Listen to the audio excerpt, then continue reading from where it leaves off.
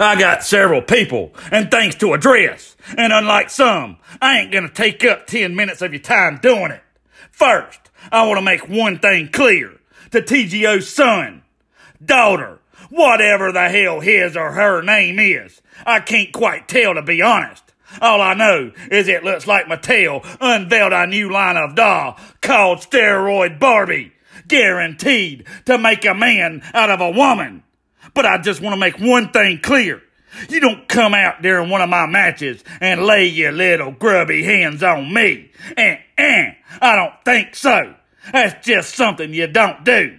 I don't give a damn if you're a man, a woman, or half man and half woman. When I see you again, I'm gonna whip your ass just the same as your wig-wearing daddy, TGO.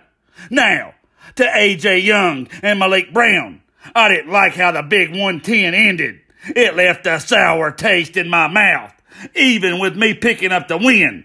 All because of TGO and Barbie sticking their damn nose in where it don't belong. So anytime either of you want a rematch, you got it.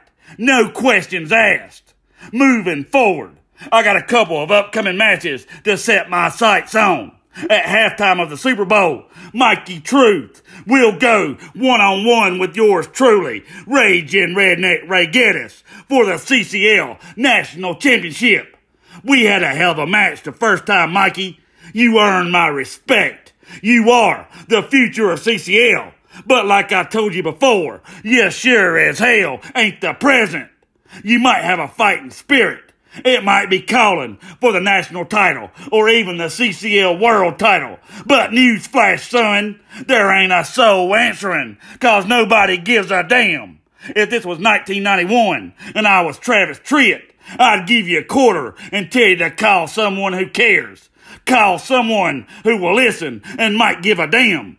The fact of the matter is, whether you earn my respect or not, when you get in the ring to try and take something that's mine, I'm gonna treat you like a common thief and kick the living hell out of you. That's just how it is. Which brings me to Mason Chronic. You act like I stole something from you.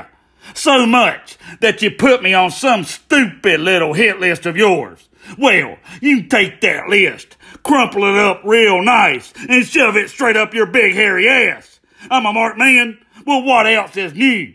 I ain't a hard man to find, but if you're having a hard time, I'll paint a target right on my chest before Adrenaline 111, so you won't have any trouble at all spotting me. All you'll have to do is bring your ass out to the ring, open your beady eyes, and I'll be the only one in there flipping you off before I turn your damn lights out for the night.